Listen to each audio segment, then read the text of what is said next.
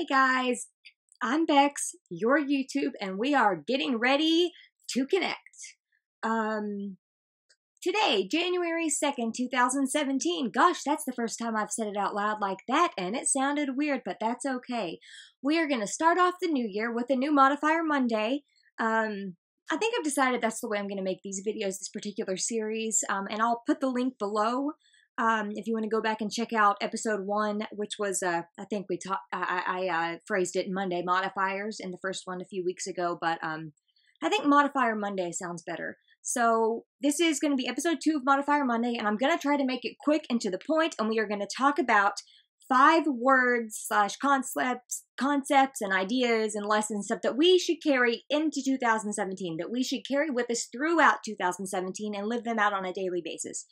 So, Modifier Monday, episode 2, and we're going with vowels again. So these modifiers are going to be, one starting with A, E, I, O, U. Maybe we'll get a Y at the end. Who knows? Last time we just did 5, but we might get a bonus. We'll see. I did make a list here. So if you see me looking down, I'm checking my notes because I want to try to, like I said, condense this as much as I can for you all. So I'm not just, rambling about the same thing in different words over and over again. So, Modifier Monday for January 2nd, 2017. Letter A. We're going to do sign language. How about that? I'll do the letters in sign language. So, here's letter A for you. We are going to go with atypical. Now, well, you know what? Hold on just a sec. Let me go back. Rewind. Just a refresher on modifier, what the concept of the series is. A modifier, excuse me, is, what the purpose of a modifier is it breathes life into sentences. It's a way for you to, really put a picture or a concept in a reader's head when you're a writer using these modifiers. And they can be, adjectives, adjective clauses, adverbs, adverb clauses, prepositional phrases, absolute phrases, infinitive phrases. They can, there's a lot of stuff that can be a modifier, but basically, we, so far for the most part, are using modifiers in the adjective form. Or adverb, whichever one of those two. We've been using both to describe things that we should be or things. You know what? Forget that I said the SH word. I don't say should.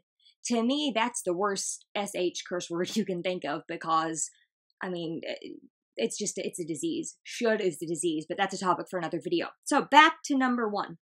Letter A for the 5 modifier or the 5 words and lessons to carry with you throughout 2017. A, atypical. Now, that does not necessarily sound like a good thing. If you are having, well, for instance, I'll tell you this, and I'm getting some relief right now from one of my remedies that I took earlier of my trigeminal pain. Like, it's still there, the pain that I mentioned in my eye and ear and all 3 branches of that nerve, my facial and head pain. But I technically have what's called atypical trigeminal neuralgia, meaning that it's constant all the time instead of the classic or typical, which is different and it has like intermittent electric zap and shock-like feelings. Now, neither one is worse or better than the other. I was just using that as an example to explain atypical. Actually, I was using that example to explain why atypical, oftentimes when we hear it, we don't necessarily think, oh, that's awesome, I'm going to be atypical. I have this atypical thing. That's so cool. Well, I'm telling you right now, today, January 2nd, 2017, I just like saying that, guys. Oh, it's my daddy's birthday, so shout out to my daddy. Happy birthday. Being atypical is awesome, which also begins with an A, and it's amazing, which also begins with an A. Not a coincidence. Atypical simply means that you are different. And whoever tells you that being different than this or that or person A or B or whatever, or talking with your hands or whatever, anybody that tells you that being different is not good probably isn't all that different. Or rather, no, let's say this. Everyone is different. They probably don't embrace their differences. And I'm telling you right now, one of the most important things you can do in life is to embrace your atypicality, atypicalness. The fact that you're atypical, embrace that, because that's one thing that makes you you.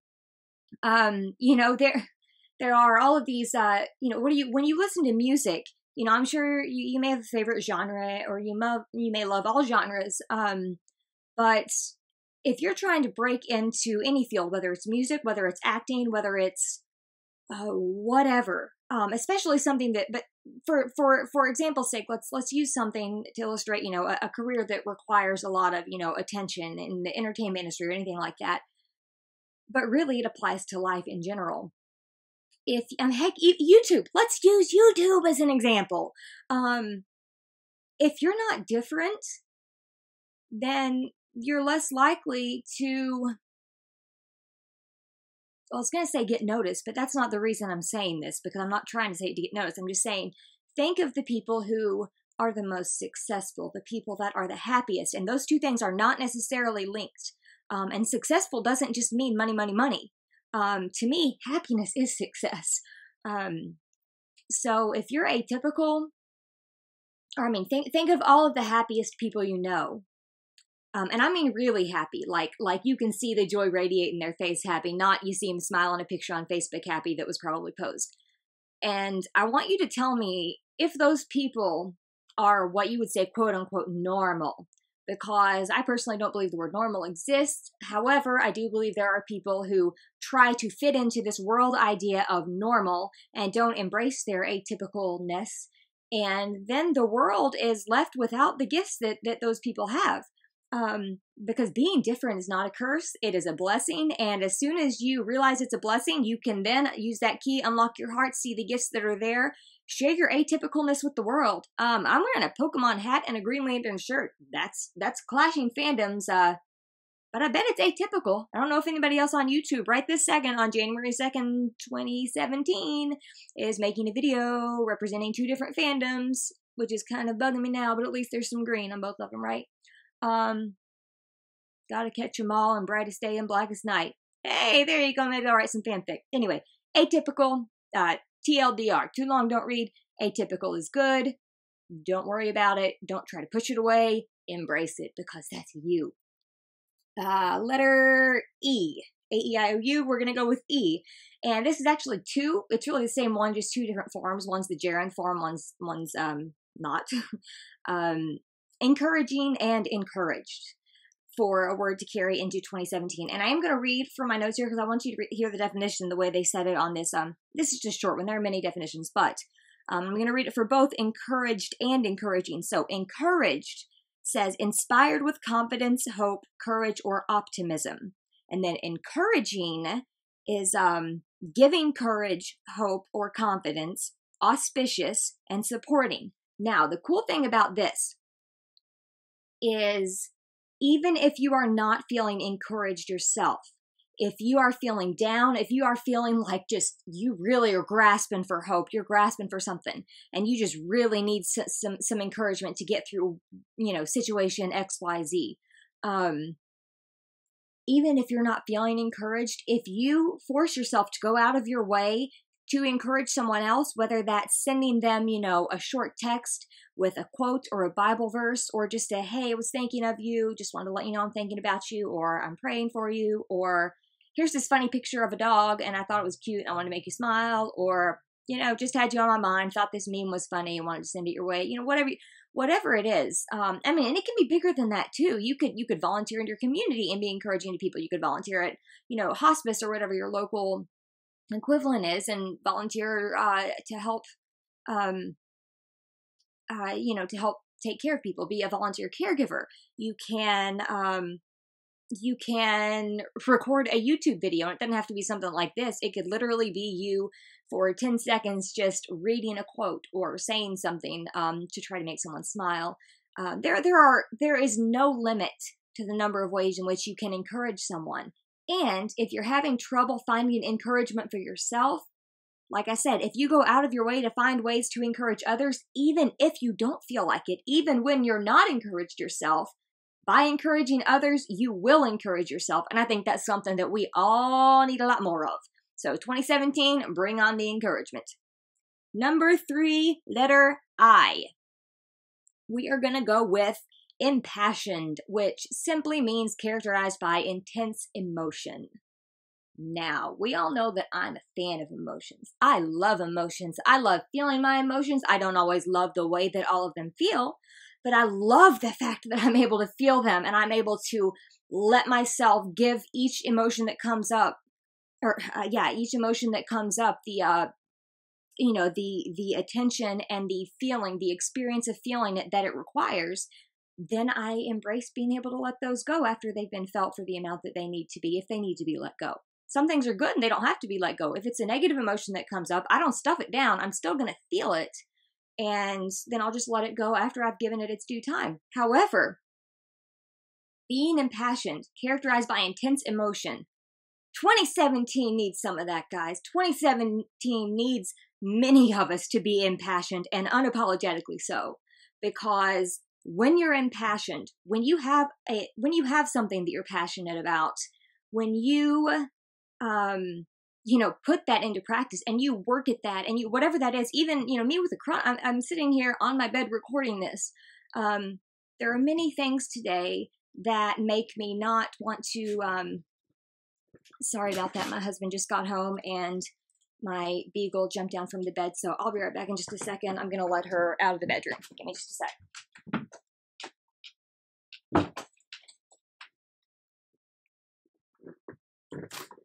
Okay, sorry guys, I'm back. So we're talking about impassioned, characterized by intense emotion. If you, no, I won't even say if. We're not gonna go with if. We're gonna deal with certainties here. When you find something you're passionate about, when you find what your passion is, what you know that you're supposed to do, something that you just are so strongly, have such strong feelings about, and then you take that passion and you use it, whether that's like I was getting ready to say before all that happened with the dog, I have a heart, I have a passion to help people through my experience, through what I have experienced. I have a passion to share the fact that my faith is what has gotten me through these experiences. I have a passion for sharing my experiences and Jesus's message through my rap. And this is one of the many vehicles where I'm able to share my passions on YouTube. And, like I said, I'm in bed 95% of the time. I'm not able to get out of bed. I'm probably to 90 right now. The past couple of weeks have been a little better, but just because you're struggling with something, or you're not exactly where you want to be, you can't do it exactly perfectly, it doesn't. Heck, I posted a video a couple weeks ago of me doing a horribly rough copy of one of my raps, and it wasn't perfect, but it's something I'm passionate about, and I wanted to share it in hopes that maybe somebody else would enjoy it or get something from it. And passion is what's going to change the world. They say love makes the world go round. That's true. We all need to love. I think we all know that. We just all need to start practicing it more. But passion also does it. Being impassioned is what gets things done. The Nobel Peace Prize would not be awarded to someone who wasn't passionate, because they wouldn't have any drive to do anything. So passion, being impassioned, since we're talking about an I, that's the word here, impassioned throughout 2017. We want to go to O, number 4 on our list, observant. Be observant in 2017. Be observant of yourself. Be observant of others. If you're on Facebook or any other social media, be observant of what you see. And the important part about that last one online, be observant, and I'll add a little bit, and research. Do your research before you get into a conversation or comment on something that, you might not really know exactly what you're saying. Or, just be observant about yourself and your life. If you notice that you have a relationship that is toxic, that is dragging you down, that is, just not making you feel good, or if you have a shirt that you, like for me, here's an example, a personal example. Say there were some clothes recently that I just got rid of that I've held on to for 14 years because I wore them at my sickest/lowest weight. And I realized that every time I looked at those clothes, or even the fact of knowing that they were in my closet, for whatever reason, because I'm a pack rat who can't get rid of anything, or I'm getting better at it. I just noticed that anytime I thought about or saw that shirt or those pants or whatever, I was just, this veil of dread just washed over me, and I just felt so weighed down. It's like I had a big weight, big anvil sitting on my body. Like it didn't make me feel good. And I was able to observe that and notice it. And you know what? I finally just took the step and I got all my clothes that brought up sick memories and things that didn't make me feel good. And I just, I didn't throw them out unless they had holes and stuff. I donated them, or we're going to take them down to donate. And some of them are going to be consigned. But, I was observant on how I was feeling. And it goes back to emotions. Pay attention to how you're feeling. Pay attention to what your body's telling you. It could also apply to when you're eating. Be observant. If you are sitting around the house and you think, oh, I'm hungry, sit with yourself for a minute first and think, am I really hungry? And observe what your body's telling you. Because a lot of people will have that at 11 o'clock at night. And I'm not excluding myself, because sometimes it happens to all of us. Even those of us that have had eating disorders for half of their lives. It happens. You get hungry late at night sometimes. And it's not always wrong. Sometimes you eat then, and it's you need to. I am not telling you to use this as a way to not eat. So I want to say that right now before I explain it any further. This is not an excuse to not eat. I'm just using this as an example of listening to your body. For instance, if you have had, 3 meals and a few small snacks throughout the day, and your body is actually physically satiated, but at 11 o'clock at night you have this urge like, oh, I think I want to eat something. I just want you to be observant. Just take, a few seconds and be observant and say, am I doing this because I'm bored? Am I having this thought? Am I thinking I want to eat because I usually do it and it's a habit? Or am I actually hungry? And the answer may be, daggone it, I'm actually hungry. I'm going to go get something to eat. I don't like eating right before bed, but I'm going to go get something to eat. And if something else comes up and you realize, oh, this is just something I do every night, I'm not really that hungry. I'm not physically feeling it. Now, I will preface this by saying, when you have an eating disorder or are in recovery from an eating disorder, until you are at a place where you can trust your hunger cues 100%, this cannot always be effective. I'm just using this again as an example for those who can. And our last, hold on. So be observant about yourself, about others, about the world. Learn what's going on in the world around you, in your community, in your state, in this country, in the world at large. Learn what's going on, because unless you're observant, you are going to be so out of the loop unless you make an effort to be observant and learn things and learn what's going on, so you can be able to have conversations, and so you can actually have a clue about what's going on in 2017, even if you're, like I said, housebound. That's still something you can do. Thanks to the internet, you can still do it. Last on our list, and again, it's got a little longer than I thought, but still a little shorter than some. Number 5, we're going to go with U, as in the letter U, sign language again, the letter U. And we're going to say this is going to be unpredictable is our modifier for U, which simply means, I can't read my own handwriting. No, that's not what it means. It means, I could have explained this, but I wanted to read what I wrote down. It just says not able of being foretold. Now, it's a hard one for me. This is a hard one for me, and that's why I put it on here, because I need this as much, if not more, than a lot of you watching. Unpredictable. Learn to be okay with things being unpredictable. With a chronic illness, things are often unpredictable. In life, even if you don't have a chronic illness, things are often unpredictable. But while you can't predict what's going to happen, you can still be okay with whatever happens, because you can choose how you're going to react to that, to whatever unpredictable thing happens. Unpredictability can be and often is scary. I am not going to deny that. However, when you learn that you can choose how you react to whatever unpredictable thing comes up, or that you can choose to embrace the unpredictable and say, listen, hey, unpredictable, come on, show me what you got for me. What can I learn from you? Show me what you got. I want to learn it. I want to learn it. What lesson are you trying to teach me? Why is this happening? Which can go back to number O, be observant about the things that are unpredictable that come up. And then embrace all of that as a learning experience and a chance to grow and extend that out into the world as joy, as someone who has, been through this, and you can then help others learn to embrace it as well. I mean, come on, guys.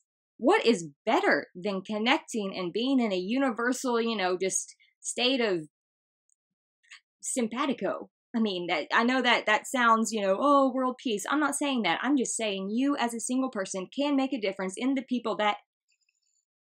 lives of the people that you know in person or online by doing these things, by being atypical and sharing your own unique gifts with the world, by encouraging others and therefore also being encouraged yourself, which can go either way, in either order, it doesn't matter. By staying impassioned, whatever your passion is, stay impassioned about it because it's important. Don't let anyone ever convince you that something you are passionate about is not important. And if you don't know what you're passionate about, or if you maybe know what it is and you don't know what to do or the next steps to take, just stay in your passion, immerse yourself in it as much as you can, and just trust the pieces will fall into place when they're supposed to be, or when they're supposed to fall into place, because guess what? They will. And then the last two again, just to restate, stay observant and embrace the unpredictable. I mean, guys, those 5 things we need to do in 2017. And there are many more things we need to do in 2017, but those are 5 of them. And I'm going to add a 6th here. I said I might add a 6th at the end. I am going to go with Y. So we're going to go with Y here. A-E-I-O-U and sometimes Y, and this is a sometimes, because Y is just the word you. Or, no, we're just going to stick with you, because that could be an adjective. Be you. Be the best version of you that you can be in any given moment.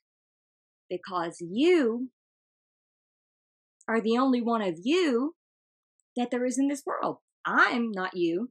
You can't be me. So let's just be ourselves. Be yourself. You are a gift to the world. You are you're worth allowing yourself to be yourself. And if you're alive on this earth, you owe it to the world to be yourself and to do the things that are you and uniquely you. So those are my words for today, guys. Just to review the list, we have atypical, encouraging, impassioned, observant, unpredictable, and you.